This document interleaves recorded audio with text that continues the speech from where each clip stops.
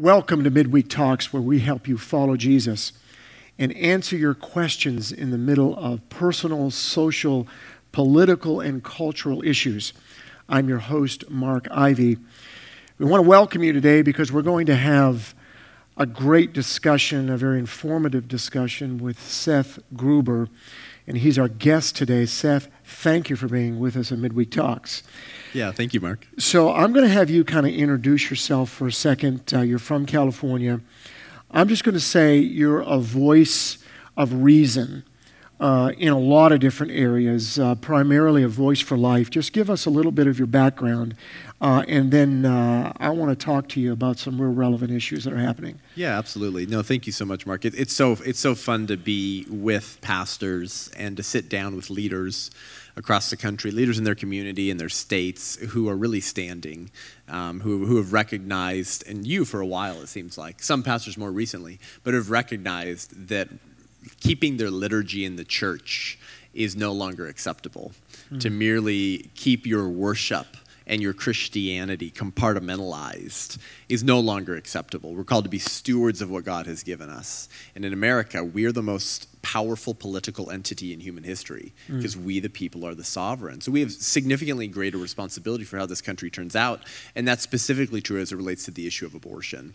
And so it's so great to be with you guys. I had a great time with you guys on Sunday, hanging out with your people and getting to have lunch with some of them. So thank you so much for your courage and for how you're standing and leading the bride towards abolishing this great evil. So those of you who are watching today, I want you to share this because you're going to hear some information that maybe you have never heard before. And we're just going to talk to you about the truth. And so, Seth, I want to ask you some questions because there are some things happening in the nation right now that go way back 30, 40, 50 years, even longer than that in our history. I was at a Love Life prayer gathering at the Latrobe Abortion Clinic in Charlotte, which is the largest abortion clinic in the Southeast. They've murdered over 100,000 babies since 2001. And and by the way, it is a prayer meeting for those of you that are wondering what Love Life does. It's basically a prayer meeting around these abortion centers in America. And so I stood back for a moment that day. And, of course, we're there with the issue of abortion, but then I noticed the LGBTQ community was there. I recognized Black Lives Matter's support there. I also recognized that much of the local law enforcement, which we support, was also sort of anti what we were doing and in support of everybody else that was there. And I stood back and I said, wait a minute.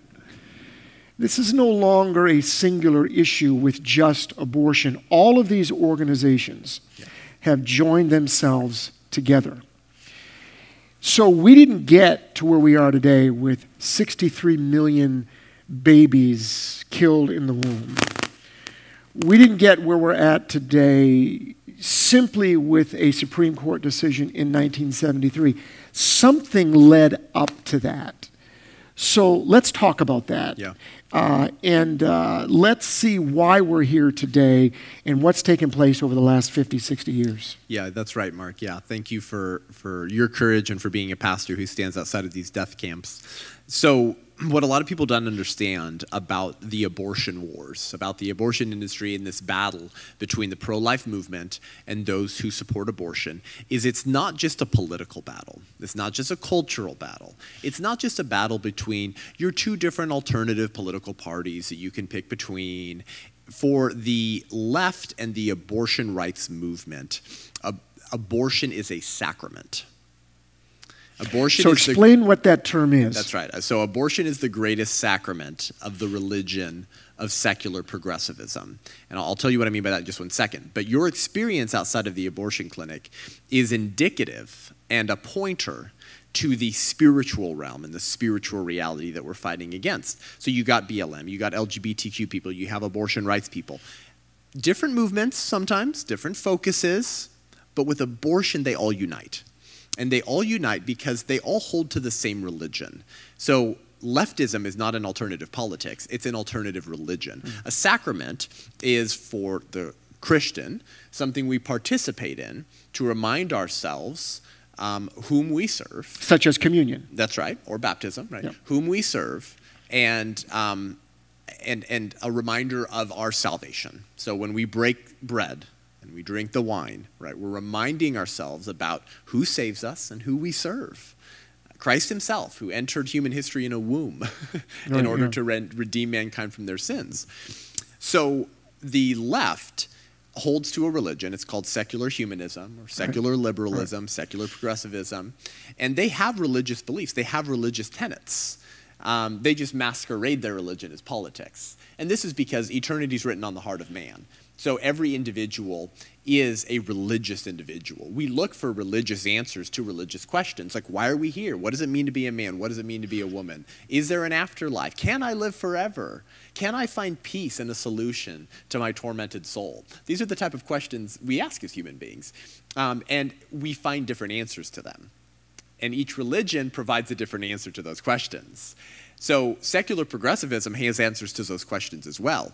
They just approach that debate and question from a very different perspective. So the sort of religious belief of this religion, the culture of death, secular progressivism, is called body self-dualism. It's probably one of the most religious beliefs that they hold to. It's very confusing, but if you grasp this, for those of you watching, I think your eyes will be opened up to the entire religion of the left. So body self-dualism or Gnostic dualism says that the real you, Mark, is not your body. And by the way, Gnostic dualism has been declared a heresy by the church. Right. So wake up, it's a spiritual battle. So this idea of body self-dualism is actually not new. It's actually very ancient. It even goes back to people like Plato who believe this. So body self-dualism says the real Mark Ivy, is not your body. So when I shake your hand, I'm actually not shaking Mark Ivy's hand. Because you see, the real Mark is his thoughts, his aims, his desires, his consciousness, his self-awareness, his cognitive abilities, his ability to interact with his environment.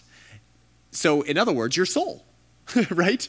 That's the real you. Now, Christ shows that we are both body and soul. The theological term for this is hylomorphism. We are ensouled human beings. And C.S. Lewis talked about this too, right? We're not just a body with a soul, we are both body and soul. And Christ proves this, by the way, by allowing himself to be killed and then rising bodily.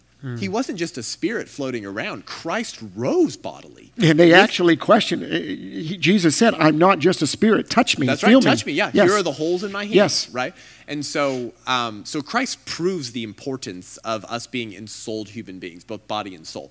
And from a sort of common sense perspective, Mark, this really should make a lot of sense, this fact that we're both body and soul. For example, if that's not true, and the real Mark is just your soul and not your body, then it means that you've never hugged your mother, Mark, because you can't hug consciousness and desires. Right. It also means that men have never actually raped women. They've only raped their bodies because the real them is not their body. I mean, it leads to very heinous, strange conclusions that the left would probably not like to adopt, right? The left was behind Me Too, right? The Me Too movement of women saying, "Come on, name the accusers." And by the way, amen. Like if you've been sexually abusing women, like you should go behind the bars forever. But they don't have the theological basis, Mark, to explain why sexual abuse is wrong. Because their religious belief is that the real us is not our bodies. So our bodies, according to the religion of secular progressivism, Mark, is just a shell for the real us. And by saying that, though, it removes us from personal responsibility for our actions. Yep, that's right, exactly. So the reason I said all that is because you have to understand the spiritual and religious tenets and beliefs of the culture of death. The culture of death are the priests of secular progressivism. Secular progressivism believes that there's a difference between you, the person, and you, your body. And this is also what animates their support for transgenderism. Do you see it? Mm-hmm. If you were born with male genitalia, and that's part of your body, but you feel like you're a little girl inside, then the real you is your thoughts, your consciousness, your desires, your aims, your self-awareness. And if that inside you is telling you that you're actually a little girl, then it doesn't matter that you have male genitalia, because the body's nothing. The body is not the real you. So this religious belief, you guys, actually informs everything that they believe and all the ways that they trickle down those beliefs through political activism. It also animates their support of abortion, right? So what happens, Mark, when being human is not enough to ground your rights? Because we know the unborn child is a human being with a human body. We know that. Mm-hmm. So they can look at the unborn child in the womb and say, it is a human being, it has a human body, but it doesn't have rights because of their belief in body self-dualism, that the real person is not the baby's body, it's the baby's thoughts, consciousness, desires, and self-awareness. Now, do unborn children, are they self-aware? Do they have desires yet? Are they conscious yet in the womb? No. Right? The unborn child does not have a desire to go on living, but it is in virtue of being an unborn human being to have desires. They just haven't realized it yet. But if we accept that premise, that the unborn may be a human, but they're not a person because they don't have desires or consciousness or ability to feel pain or whatever, the problem with that is that those functions will also be found lacking in many born people as well. So if you use that litmus test for the unborn child's right to life, you can also use that litmus test to deny a right to life to people already born. People who have suicidal tendencies don't have a desire to go on living. Buddhists who achieve nirvana, which I don't think is possible, by the way, but if you achieve nirvana, you've eradicated all desires. So like the child in the womb, you don't have a desire to go on living. So if I kill those people, have I not violated their rights? No, of course I violated their rights. The unborn may not be self-aware. Guess what? Most recent scientific evidence points to the fact, Mark, that infants are not self-aware until months after birth, meaning they're not self-aware of themselves as an individual, unique entity. So that's the problem with the religion of secular progressivism, is by separating the term human from person, the human body from the real you, they then have to come up with functions, criteria, cognitive abilities that ground your rights. Because remember, having a human body and being a human being is not enough to ground your rights. So then they have to come up with a checklist of functions. And until you meet those functions and cognitive abilities, you're not a person with a right to life. And this is the reason why euthanasia can be permitted, because somebody who is not well, maybe has dementia, they're 82 years old, well, we can take their life because it's okay. That's exactly right. Right. Yep. And so the left and the abortion rights movement, for the most part, Mark, also supports doctor-assisted suicide. Right. Why? Yeah. Because maybe, like the child in the womb, that elderly citizen, or frankly, any age citizen, doesn't have a desire to go on living. Just like the child doesn't have a desire in the womb to go on living. Or they also support euthanasia. So now we've moved beyond doctor-assisted suicide. We're talking about you're murdering people without their consent because they're old and they're a burden on society. And maybe like the child in the womb, they're unwanted by their family members. I mean, that's why most people resort to euthanasia. Literally, children, adult children, will arrange the murder of their parents and euthanize them because they're too expensive to care for, they're a burden on the family or society, and they're unwanted. Oh, look at that, Mark. The same justifications people use to kill the unborn. Too expensive, a burden on the family, and unwanted. So this is why I say ideas have consequences, and bad ideas have victims. But we are not fighting an alternative politics, guys. We're fighting an alternative religion. So when pastors say, Seth, we don't speak on politics. We're not a political church, Mark. You know, we just preach the gospel. Firstly, I don't even know what that means. But firstly, I say, well, can you preach against false religion? If you can't preach against politics, can you preach against false religion? I think the Bible would have you do that. Yes. And leftism or secular progressivism is an alternative religion. Okay, so they have these strange religious beliefs, like Gnostic dualism. They're not political beliefs. They're not, just my personal cultural beliefs. No, that's a religious belief. To say that the real you is not your body, that's a religious belief. And it's been deemed a heresy by the church. But they also have a sacrament. And the greatest sacrament of the religion of secular progressivism is abortion. So here's what I mean by this, okay? We participate in sacraments to remind ourselves what we love and whom we serve, whom we love and whom we serve. So we break the bread and we drink the wine to remind ourselves that we love and are devoted to Christ, and we serve him as the creator of the universe who broke his body, rose again so we could rise again too. Well, the culture of death participates in the sacrament of abortion to remind themselves whom they love and whom they serve, namely themselves. So abortion is not just murder and child sacrifice, it's also idolatry. Because abortion is ultimately your pursuit to deify yourself into modern gods. Because a god, Mark, gets to decide who lives and who dies, right? But a god is also entitled to eternal life. By definition, a god lives forever. But we understand that there's only one God. Yahweh means one God. So any other small g god is not actually another deity. It's actually just Satan masquerading as a little bronze statue. So this all goes back to the very first lie in the garden from the serpent in the tree to Eve and Adam, right? For God doth know that in the day ye eat thereof, then your eyes shall be opened, and ye shall be as gods. Ye shall be as gods. The lie that has fascinated the pagan cultures, pagan societies, and the religion of secular progressivism for thousands of years, that they could achieve the status of a god, that they could live forever. So they, Mark, pursue the same thing that Christians do, eternal life, but through a very different avenue, a very different lane. What does 1 Corinthians tell us? 15, I believe. The last enemy to be defeated is death. The left, you guys, also believes that the last enemy to be defeated is death. But they stole that from the Christian worldview. They don't understand that death has already been defeated. Christ, through his sacrifice on the cross and his resurrection from the dead, defeats death and says, you can defeat death too. Trust in me and my blood shed for you, and you will live forever with me in glory. Well, the left also pursues eternal life, Mark. And they sacrifice children as a substitute for eternal life. So pagan cultures and societies have always done this, by the way. And it's always with the shedding of blood. That's right. Whether it was the Canaanites, and by the way, the Israelites doing it with the Canaanites, sacrificing babies to Moloch, or the Aztecs, the Irish did this as well. Many pagan societies and cultures have participated in human sacrifice. Infants, children, and adults, human sacrifice. To the war gods, the sex gods, the crop gods, the weather gods. And so what was the motivation behind human sacrifice, Mark? The belief was that in exchange for the human being that you murdered and sacrificed to a little bronze statue, which was really just Satan, you were going to receive a blessing in return. Right. Better crops, better weather, better health, right? More children that you didn't kill. In other words, human sacrifice becomes a substitute for eternal life to improve or extend your own life. So with abortion, we kill babies in order to steal their stem cells, in order to try to cure diseases and extend our own lives. We kill babies to use their parts to perform experiments and test biological drugs and vaccines in order to cure diseases and extend our own lives.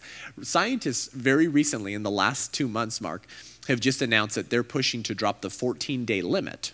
It's kind of an unspoken rule. It's not in our laws. This unspoken 14-day limit on how long you're allowed to grow human beings artificially outside the womb. So this is what happens in vitro fertilization. You create a baby in a petri dish, sperm and egg, conception. That's an eternal soul at that point. Yes. That's a human being that's never existed before and will never exist again that God is knitting together. But you conceive them in a petri dish. You intentionally deny them their mother's womb, and a mother and a father. And then you see how long you can develop them, Mark. How long can we grow this baby, this eternal soul, in petri dishes? What they're trying to do right now, Mark, this just came out within the last month. They're trying to drop the 14-day limit to see how much longer they can grow babies past 14 weeks. Why? They want to tinker around with gene modification.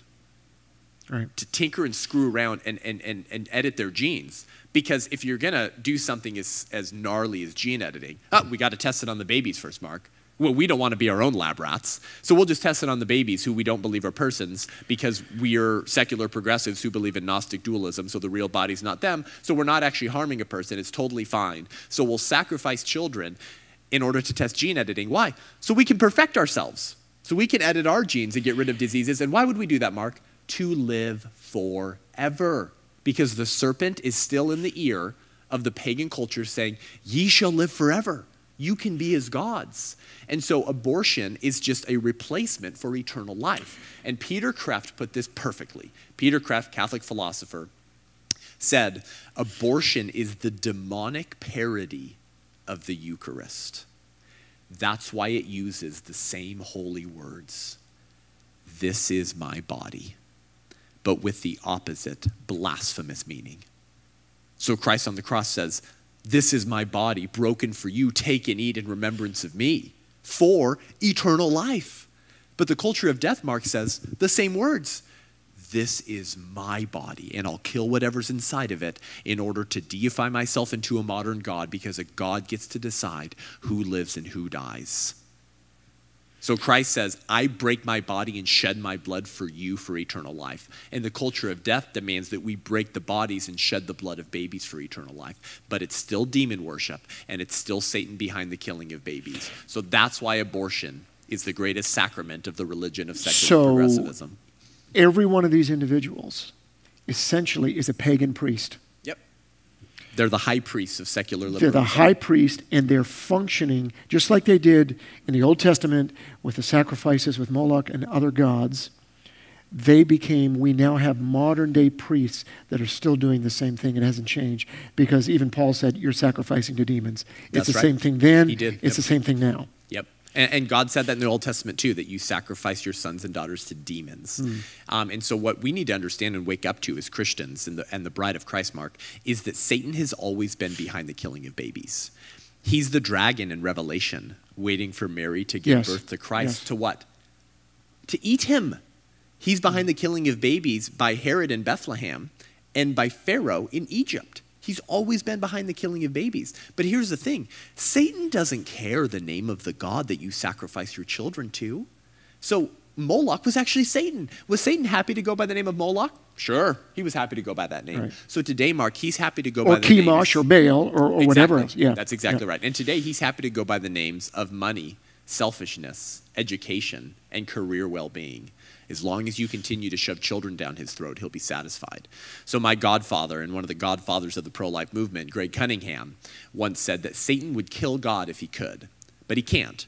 So he kills babies because he knows it wounds the heart of God and hurts the church.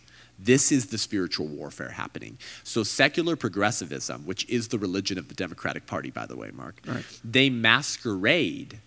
Oh, that's politics, brother. Exactly. Okay. They are high priests of the religion of secular progressivism, which is ultimately just demonology. It's ultimately just service of, and worship of Satan. But they masquerade as politics and politicians. Why? Because they know that churches in America fear the word politics. They know how many pastors are afraid of getting political and speaking to political issues.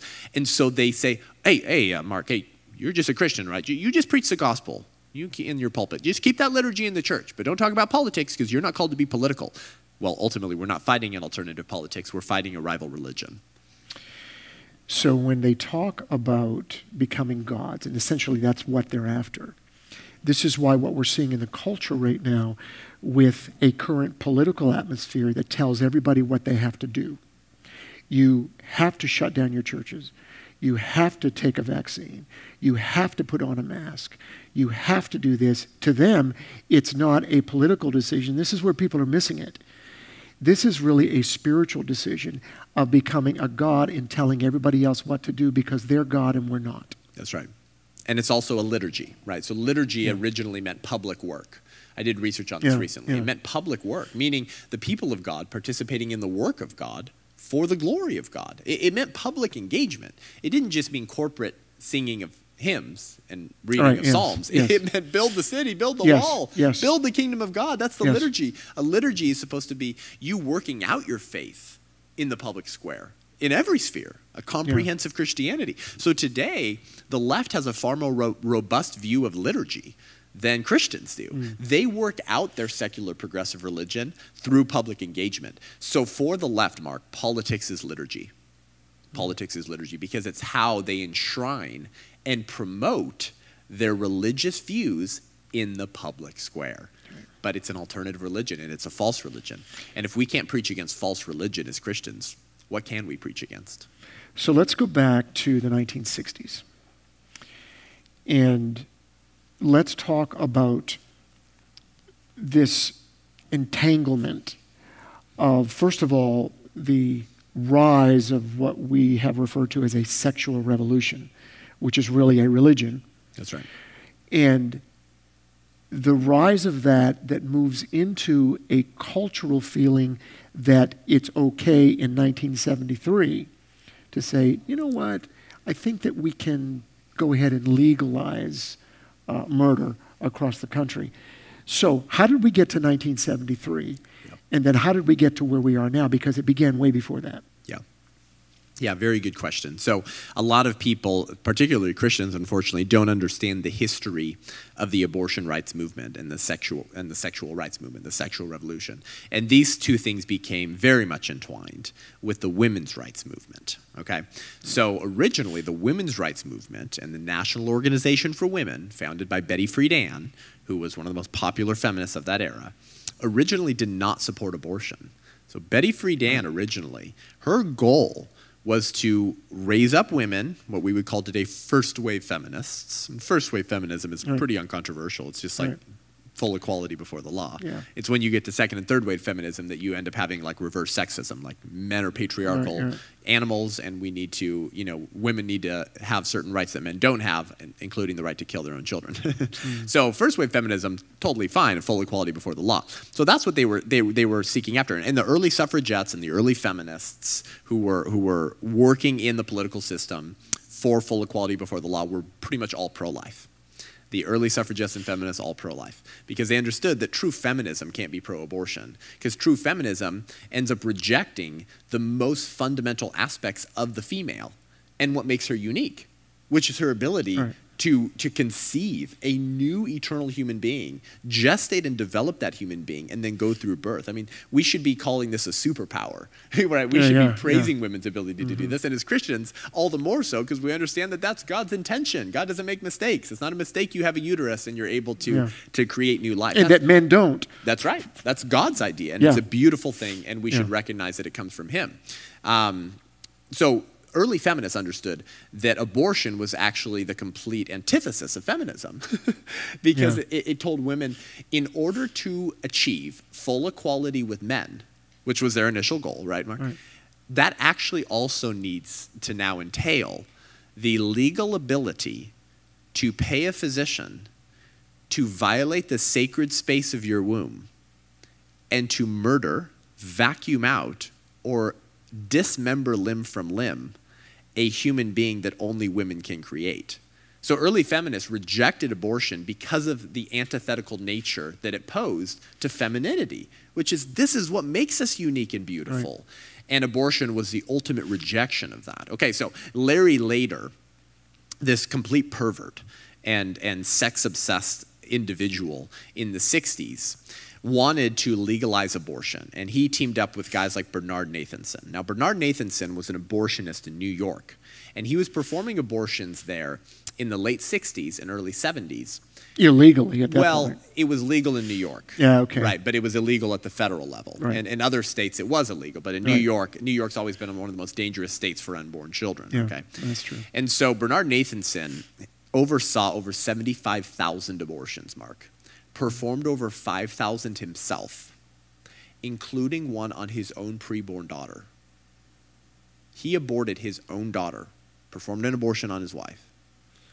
Later had a conversion to Christ and the pro-life movement, and went on to say that fewer women would have abortions if wombs had windows. And he spent the rest of his life trying to end abortion. He produced the film called The Silent Scream, the first film that showed a baby trying to get away from the forceps in the vacuum tube, and forever mourned and tried to do penance for the absolute horror that he had wrought on unborn children. Okay, well, before his conversion, when he was working with Larry Lader to try to legalize abortion at the federal level, he started creating figures and lies about the number of women who were dying from back alley, illegal abortions. And the reason why they ginned up these large numbers, Mark, was because they wanted to create fear within the culture and country for the continuation of illegal abortion. So in other words, if they could say that tens of thousands of women were dying from dangerous back alley illegal abortions, then that would position them, Mark, to make this case. We need to legalize abortion to protect women. Right. Because look at the bloodshed. Look at these tens of thousands of women who are hemorrhaging right? They're having their uterine lining sliced open accidentally, and they're dying from coat hanger, back alley, dangerous Which abortions. was a lie. Exactly. But Mark, if you care for women, come on. If you care for women, we need to legalize abortion to protect the women so they're not dying unnecessarily. That became the lie. Well, he wrote a book later after his conversion called Aborting America, published in 1979. Here's what he said in his book. He said, I confess that I knew the figures were a total lie, but they were useful for our political goals. He says that he knew in reality the number of illegal back alley abortions that were happening every year prior to 1973 were only maybe 80, 90, 100 or so. But they threw out the numbers tens of thousands. And he said, I confess I knew the numbers were a total lie. Which in my head right now tells me all the numbers we're hearing about anything in a progressive religion cannot be believed. That's right. Because anything is justified in the pursuit of a religious objective truth. Right. And if that religious objective truth for the secular progressive is that ye shall be as gods, and we need to remake society in our own image, because there is no real God, the only God is us, well, then a God gets to decide who lives and who dies. And if a God gets to decide who lives and who dies, Mark, a God certainly can lie to achieve his religious utopian goals. Yeah. So exactly, because for the left, politics is liturgy. And so any type of lie is justified in order to pursue the divine, which is yourself.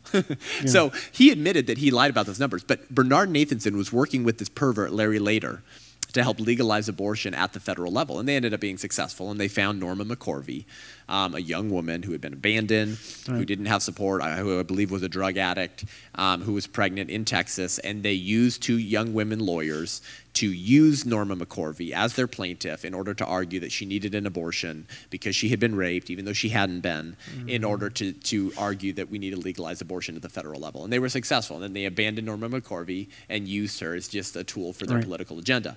And so Larry Lader was responsible, along with legalizing abortion with Bernard Nathanson and other activists. One of the ways that he did that was he convinced Betty Friedan of the National Organization for Women to include abortion rights within their platform. Because prior to that, the feminist movement and the voting rights movement and National Organization for Women, their goal was not abortion. That was not their focus. And Betty Friedan wrote early on that she didn't support that. Well, he talked her into including abortion rights within the feminist movement and their platform. And so the two became one. So the women's rights movement became one with the abortion rights and sexual rights movement. And that's ultimately what propelled the abortion rights movement to success. In fact, Larry Lader said, again, he's probably the most important figure in the legalization of abortion that nobody knows of. Very few people know of. Larry Lader admitted that he didn't think they'd be able to legalize abortion if they didn't get the feminists and the women's rights movement on board. So when those two things became one, that really spelled the death for the pro-life movement and for the protection of the unborn. So in terms of morality and the American morality, what part did Alfred Kinsey and then Hugh Hefner actually play in this whole lead up to 1973? Yeah, Alfred Kinsey and Hugh Hefner are two of the highest high priests of secular progressivism. Hugh Hefner, one of the greatest dehumanizers and commodifiers of the last 100 years. I mean, sex sells, as is popular to say, and boy did Hugh Hefner sell it. I want to just real quick have you reiterate again the piece about high priest, because I want people listening to get this. This is a religion, not just a secular practice. Amen. That's right.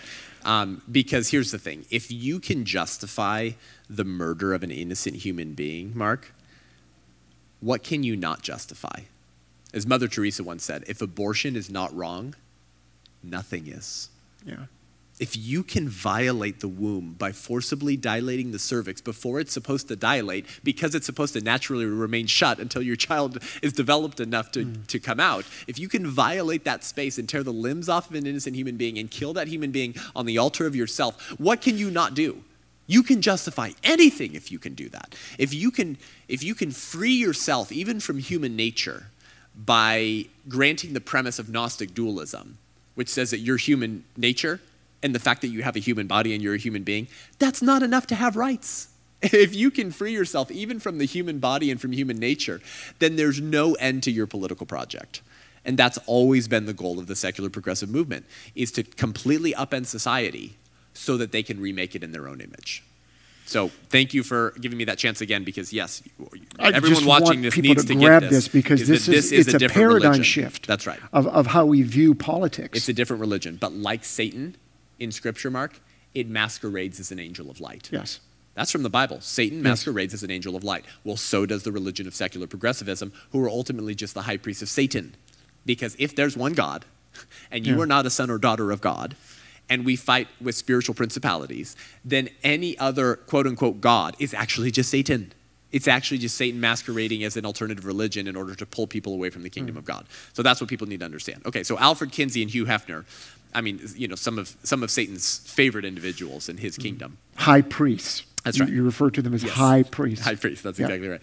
Hugh Hefner, founder of Playboy magazine, right? I mean, built on the premise that that women can be enjoyed and dehumanized purely for their looks, purely for their body parts. And of course, if you guys have studied sort of the history of pornography and the history of Playboy and all of these things, big links between sex trafficking, pornography, and Playboy, which is ultimately just pornography. I mean, there's big links between all of these. And so Mary Calderone was the medical director for Planned Parenthood in the 60s. Okay, so here, I'm about to show you guys how Planned Parenthood uses the ideas of Alfred Kinsey, a sexual degenerate, in order to sell abortions. So Mary Calderone was an enthusiast of Alfred Kinsey, and she was from Planned Parenthood. Who was Alfred Kinsey? Alfred Kinsey was a sex researcher who founded the Kinsey Institute at Indiana University, and it's still there. Alfred Kinsey believed, his fundamental premise, what drove all of his research, was that children are sexual from birth and have sexual rights to sexual pleasure. Okay, if you're a parent and you're watching this and you have your toddlers in the room or your young kids, maybe watch this at a different time. Wait to have this conversation with them later. This is probably rated R for the next couple minutes. So Alfred Kinsey believed that about children. Completely disgusting and sick. Well, as a researcher, quote unquote, he didn't actually want to follow the research where it leads. He was already convinced. He had already convinced himself as a pervert that children were sexual from birth and had sexual rights to sexual pleasure. So he just used quote-unquote research to prove that which he already believed was true. So he wasn't seeing, let's see where the science leads. He was just using science to try to prove what he already believed. Kind of like we've done that in the last 14 months. Dr. Fauci, one of the highest priests of secular progressivism, using science to just justify what he already believes is true. Anyways, so what he does is he writes several books on human sexuality. One was called Sexuality in the Human Male. Another one was called Sexuality in the Human Female. If you buy these books, by the way, to learn about him, keep them on a high shelf away from your children. So in Table 34 of Sexuality in the Human Male, Mark, Alfred Kinsey documents the rape and sexual abuse of children by pedophiles that he hired over the course of 24 hours as they were forcibly induced to orgasm and had their orgasm timed with a stopwatch. We're talking infants, Mark. Infants, toddlers, and young children who were raped by pedophiles. But don't worry, it was just research. It was just science. And so he used that research to then assert, see, I was right. I saw them enjoy it. I saw them enjoy sexual pleasure and orgasm, even if they were writhing, screaming, and flipping around. It didn't matter. He said, aha, they enjoyed it. So, I mean, this is the kind of stuff, Mark, where if you had walked into Indiana University at the Kinsey Institute and you saw this stuff happening, if anyone in this church had a concealed carry permit, we would have shot these guys in the head right there. I mean, unbelievable. And they should have gotten the death penalty, in my opinion. Okay, so that was his research, and that's what he used to prove his premise. Guess what? His research at the Kinsey Institute provided the moral and philosophical basis for what we today call comprehensive sexuality education, or sex ed, which Planned Parenthood is primarily involved with crafting. So Planned Parenthood hires sex educators all around the country, okay? They based their sexual education off of Alfred Kinsey. And my good friend Monica Klein, who was a former Planned Parenthood sex educator, met Christ, joined the pro-life movement, now says that she does penance. She's doing penance for the damage she wrought. She says that amongst Planned Parenthood sexual education circles and other sexual education individuals, she said that all of them always talked about how much they looked up to and admired Alfred Kinsey. So if that doesn't make you nauseous, I don't know what will. Okay, so Mary Calderone the medical director for Planned Parenthood in the 60s, before abortion was even legal, was a Kinsey enthusiast. Right. She was a Kinsey disciple. She also believed that children were sexual from birth and had sexual rights to sexual pleasure. She accepted seed money from Hugh Hefner to found an organization called SIECUS, S-I-E-C-U-S, the Sexuality, Information, Education Council of the United States. Guess who was behind and at the helm of all of the creation of comprehensive sexuality education, both here and abroad? That organization, SIECUS, which was founded by Planned Parenthood with money from Hugh Hefner based on the ideas of Alfred Kinsey, which is to sexualize children while they're young, because if they have sexual rights, Mark, then they also have the rights to know everything about sex. Because how do you exercise a right that you know nothing about? That's their premise. That's what they believe. So we need to sexualize children while they're young, tell them everything about sex, even the most dangerous forms, because they have a right to know about that so that they can exercise their natural right. Okay. Hence, legalize doing whatever you want to do with kids. That's right. Pedophile, make it legal. That's right. Yep. And so, speaking of pedophilia and speaking of some of this disgusting stuff, Mark, there was a man by the name of Wardell Pomeroy. Wardell Pomeroy was a former director of the Kinsey Institute and the founding board member of SIECUS. So one of the founding board members with Mary Calderon for the Sexuality, Information, Education Council of the United States, provided by seed money by Hugh Hefner, was a former Kinsey director of the Institute. And he told Time magazine in a 1980 interview, this guy Wardell Pomeroy, that incest was not necessarily bad. And he said that incest between children and adults can sometimes be beneficial, end quote. That's what he told Time magazine in a 1980 interview. These were the high priests of secular progressivism who were crafting the sexuality education to get it into America's public schools to sexualize your guys' children because they want another sexual revolution. And the way you do that is you sexualize people while they're young, innocent, and ignorant to what is happening to them. Because sex debases us to our most animalistic and debased appetites. It prevents rational thinking, and it makes it easy to manipulate people if all they're focused on is sex. Also, having people have a lot of sex creates more unwanted babies, which becomes more prospects for Planned Parenthood and the abortion industry to kill. Because the more unwanted babies there are, the richer Planned Parenthood and the abortion industry gets. And so this is the founding of comprehensive sexuality education, and it's in our public schools today. And so we have laws against obscenity, right? It's illegal to show children pornographic material. Unfortunately, we rarely enforce our laws against obscenity in America. Well, guess what? Our schools are under what's called an obscenity exemption. And an obscenity exemption says that you can show children the very type of material that in any other context would be illegal if it's deemed for educational value. And all of our public schools, or 44 states, have an obscenity exemption for the public schools. So that this type of garbage can get into our public schools and masquerade as just health. It's just for the health of students. But it's being written, developed, and promoted and implemented by Planned Parenthood, who believes what Mary Calderon believed, who believed what Alfred Kinsey believed, who believed what Hugh Hefner believed, which is that children are sexual from birth and have sexual rights to sexual pleasure. So listen up, folks. Sexuality education is their sales funnel. Abortion is their product, and your daughters are their prospects. Just say it one more time. Comprehensive sexuality education, or sex ed, is their sales funnel. It's how they sexualize children. So abortion is their product. That's ultimately what they're selling in that funnel. And your daughters are their prospects. Because ultimately, because men can't get pregnant, it has to be the women. And so when the women get pregnant, they want them to come in for abortions. And so when they do the sexuality education, Mark, in these public schools, what they'll do is they'll expose children to anything and everything sexually, even the most darkest, dangerous forms, so that they can exercise their sexual rights. But then, now that they're telling them, hey, it's okay to do all these sexual things, kids, just do it safely. Well, now once they say that, do you know what Planned Parenthood says in these schools? They say, well, now you need to come in and get tested once a month to make sure you don't have STDs. Because if you're having sex, you got to do it safely. Part of doing it safely is make sure you don't have infections.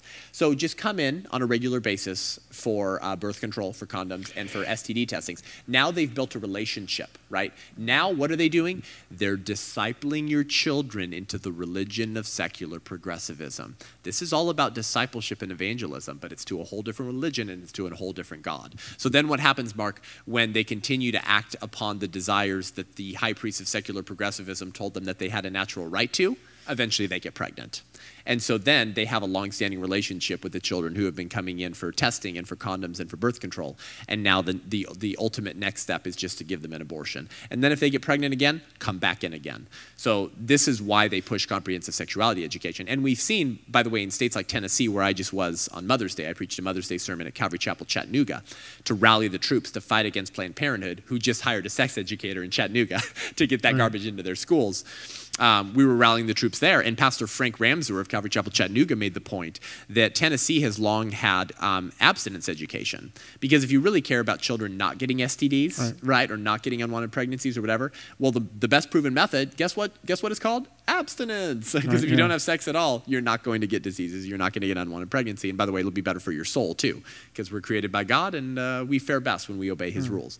And so he made the point that abstinence education in Tennessee has actually significantly decreased the number of STDs, STIs, unwanted pregnancies, and abortions. Right, because you're teaching good ideas and you're telling children that you're not purely a sexual being. You're both body and soul. Reject the religion of Gnostic dualism. You are an ensouled individual, so what you do physically actually impacts you emotionally too. You're creating soul ties with someone when you have sex with them. So that type of education has actually done a much better job in Tennessee catering to the health of minors. The very word that Planned Parenthood uses to push comprehensive sexuality education is, we're doing it because we care about kids' health. Well, no, you don't. You're actually increasing the likelihood that they'll have STIs and STDs, and then that you can kill their child who becomes a prospect for abortion. And so all of this is like a mixing bowl, all mixed together with one goal. And so talk for just a minute as we get ready to close here. Talk to us for a minute. Talk directly to Christians and churches for next steps, because a lot of this is, right, like, it's not my deal. It's not my thing. Yeah. Talk to us as Christians and say, amen, here's what you need to do. Yeah, amen. And you need to get on it. Yeah, amen. So listen, if you guys are listening to this and you're like, that's cool, Seth. Like, that's awesome. I love that you're pro-life. That's really cool that you do that God's called you to that. Amen, brother. I'll be praying for you, and maybe we'll come out to a Love Life event one time. And praise God for you, Seth. But listen, abortion's not my issue, Seth. That's cool that it's your issue, Seth, but my issue is serving at the soup kitchen once a week. My issue is you're fighting sex trafficking. Praise God for you. My issue is fighting poverty. Praise God for you. But listen, while many issues are important, they don't all carry the same moral weight. So I'm not here to denigrate any other cause or justice issue that you're involved in. If you're involved in other justice issues, praise God for you. Keep doing that. I believe God puts callings on people's lives for specific things. And in fact, I would join you outside of brothels to try to rescue women from trafficking and get them help. I'm not saying that you need to abandon other issues to fully fight abortion. What I'm saying is that everyone has a role to play in fighting abortion, even more so than other issues. And here's why. Because abortion is not just one issue among many. Another way to say that, Mark, is that the right to life is not just one right among many. The right to life is the prerequisite right, without which no other rights can be realized. If you don't get the right to life right, you won't get any other rights right. And you watch this play out in real time, brothers and sisters, in 2020. Democratic high priests telling you didn't have the liberty to worship, to gather together, to hug your grandma. Oh, look away. They tried to take away our natural right to liberty. Business owners who had their property burned down to the ground by the high priests of BLM, who said America is systemically evil, and so you have to burn it all to the ground. Where were their property rights? How many BLM rioters were arrested and charged with destruction of property? Very little, if any. So I guess the Democratic governors and mayors of our cities and states ignored and refused to protect Americans' natural rights to liberty and property. Well, what's the first right that our Constitution was designed to protect? The right to life. And so the reason why they don't take protecting your natural right to liberty and property right, brothers and sisters, is because they've denied and ignored and spat upon the first and most important of all rights, life, without which no other rights can be realized. So that's why abortion is not just one issue among many. It's actually the most important issue. And Ronald Reagan recognized this, as did Abraham Lincoln. And Ronald Reagan, in his book, Abortion and the Conscience of a Nation, which, by the way, Reagan was formerly pro-choice. He actually had some pro-choice legislation. So he actually had some blood on his hands. Mm-hmm. He had a conversion to pro-life. And he wrote in his book, Abortion and the Conscience of a Nation, he said this. He said, Abraham Lincoln recognized that we could not survive as a free country as long as some men could decide that others are not fit to be free and should therefore be slaves. And then Reagan said, likewise, today, we cannot survive as a free land when some men can decide that others are not fit to live and should therefore be abandoned to abortion or infanticide. There is no cause more important than affirming the transcendent right to life of all human beings, the right without which no other rights have any meaning. So Reagan and Lincoln understood that slavery and abortion both functioned as litmus tests of the republic, because it struck to the very heart of who we were as a people. Do we believe in natural rights and the inalienable right to life that comes from our Creator? So I just want to say that to you, Christians, brothers and sisters. Please continue participating in other justice causes if you are. But if you've ever wondered how you would live in 1940s Germany or in 1850s America, if you've ever wondered, would I be an abolitionist with Frederick Douglass? Would I be part of the Confessing Church with Dietrich Bonhoeffer and Martin Niemöller and Oskar Schindler, who rescued 1,200 Jews? Would I have been one of those men or women? These are hard words. Please listen to me. I can give you the answer to that question, what kind of man or woman you would have been in Germany or slavery America or antebellum South. Here's the answer. It's what you're doing on abortion today. Whatever you do on the issue of abortion right now in 2021 in America is the same type of actions you would have taken in 1940s Germany or in 1850s America. And that's for one simple reason, the power of normalization. Culture is to us, Mark, what water is to a fish. It's what we swim in. It's all we know. Right. And unfortunately, Christians for far too long have been more impacted by culture and the liturgy of the religion of secular progressivism than we have been impacted by the biblical liturgy, by the Christian liturgy, by the scriptures, and by Christ himself. This is what is called syncretism. Syncretism is when you merge or mesh pagan ideologies onto Christianity, but you still call it Christianity. And this is why Dietrich Bonhoeffer called themselves the Confessing Church, meaning we're confessing real Christianity. And the rest of you Germans who are condoning the Holocaust or doing nothing against it, you have what Bonhoeffer called a cheap grace, not real Christianity, syncretism.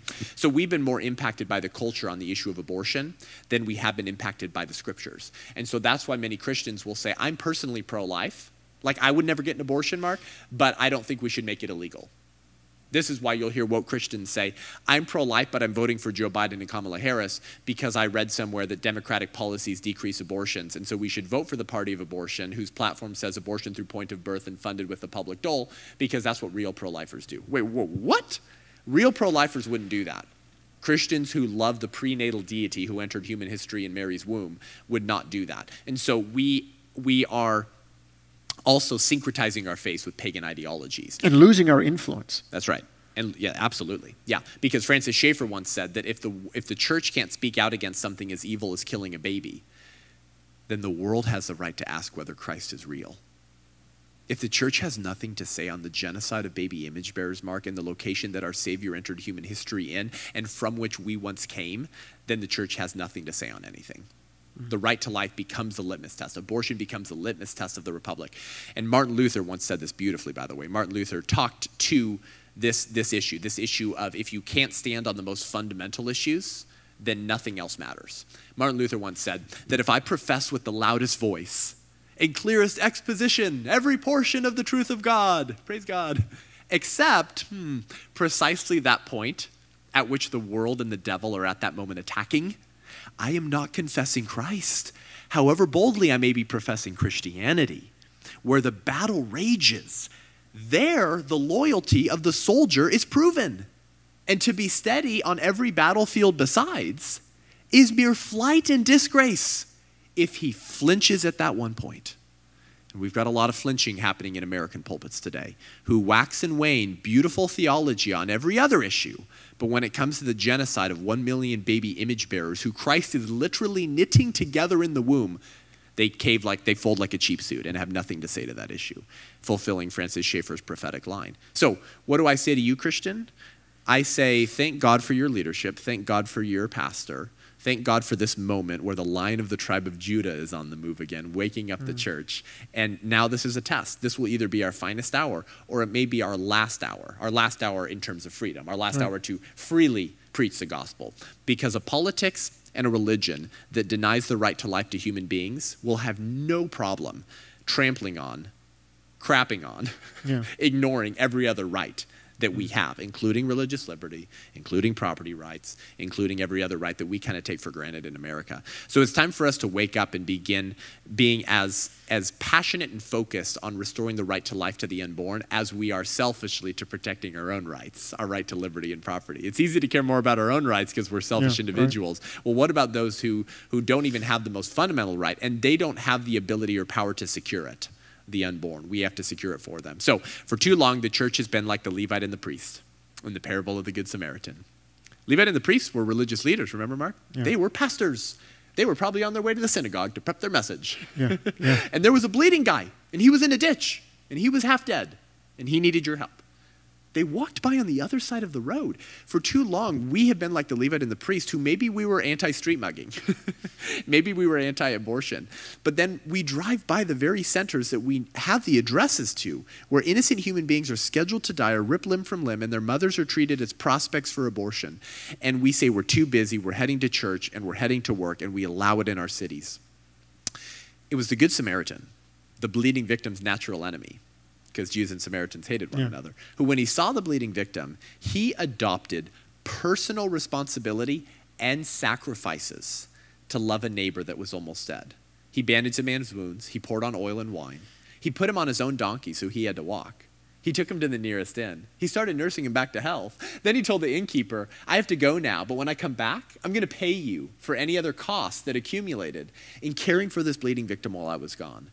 So brothers and sisters, the Good Samaritan made radical sacrifices of his time, his energy, and his money to love a bleeding victim doomed to die. But unlike the Good Samaritan today, Mark, we know when and where these innocent human beings are targeted. The Good Samaritan just happened to come upon an innocent human being who had been abused and was half dead. He didn't know when and where that was going to happen. If he did, he probably would have tried to prevent it before it happened. Right. We have the addresses, Mark. We know when and where these innocent human beings are scheduled to die. There's only one place in America today where we can say this. We know on this day, at this time, innocent human beings are scheduled to die. Where's the church?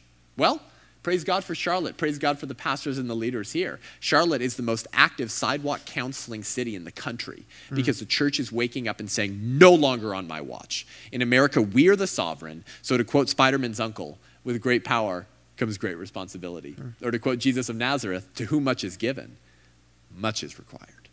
Much is required of us because we are the sovereign in America. Our political leaders serve at our pleasure. And we can vote them out if we want. So we have to do what the Israelites did when they were in exile, which is to obey Christ's command to seek the welfare of the city where I have sent you into exile, because in her welfare, you will find your welfare. We need to be salt and light, get uncomfortable, and start and resolve to end the genocide of abortion, because if the church can't do it, no one else will. So that would be my call to the church, and guess what? It's going to be an exciting journey because Jesus is already outside of these death camps. And when we show up, he does miracles because he's waiting for his bride to show up so he can slip his hand into us like puppets and use us as his bride in this on this fallen earth until he comes back.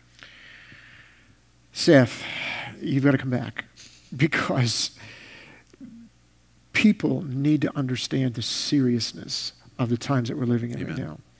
I personally believe that maybe we're at, since 1973, maybe at the closest point ever, first of all, of overturning Roe versus Wade. Right. But it's going to take the church. That's right.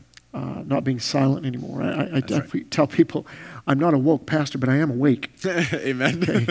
Okay? And the church has got to be awakened to this. Praise Thank God. you for being with us. Praise God. Man. We're going to put Seth's information up so that you can have more contact with Seth and listen to his podcast and understand exactly what is going on around the world. And we want you to go ahead and share this, because this information has got to be listened to, played, promoted, shared over and over and over again. Because we are at a moment in time in history that if we're going to stay free, we have to do something right now. That's right. I want to thank you for being with us today, Seth. Awesome. Absolutely. Really. Let me give 3 quick last things. Go to my podcast and subscribe. It's called Unaborted with Seth Gruber. I do 2 episodes a week. If you guys listen to it for a few months, you will become a pro-life ninja. You will become an ambassador and a confident one for the unborn. Also, listen to my message from Calvary Chapel, Chattanooga, 2 weeks ago, called The Religion, Sacrament, and Liturgy of Planned Parenthood. And I go into all and more of what I just did. Share that with people so they understand the spiritual battlefield we're facing. And thirdly, if you're a part of a faith-based high school, another youth group, another church, and you say, we need this at our church. I'm just kerosene. What I do is I just pour kerosene everywhere, and I drop a match and I take off. Now you got to do something about the fire. I want to put a fire in people's souls to end abortion. So I have a church partner that partners with me because they care so much about getting my message to young people in churches. And it's specifically reserved for churches and youth groups who don't have the funds or financial ability to fly me out if they're in a different state, to put me in a hotel, to pay me a small honorarium, all those expenses. I have a church partner that's partnered with me. So if you're a church, a youth group, anything like that, and you're like, we'd love to have Seth, but we can't afford that.